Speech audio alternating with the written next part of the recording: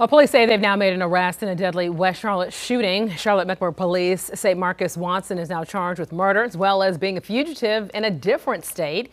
He's also facing a failure to appear charge on drug charges in a different county.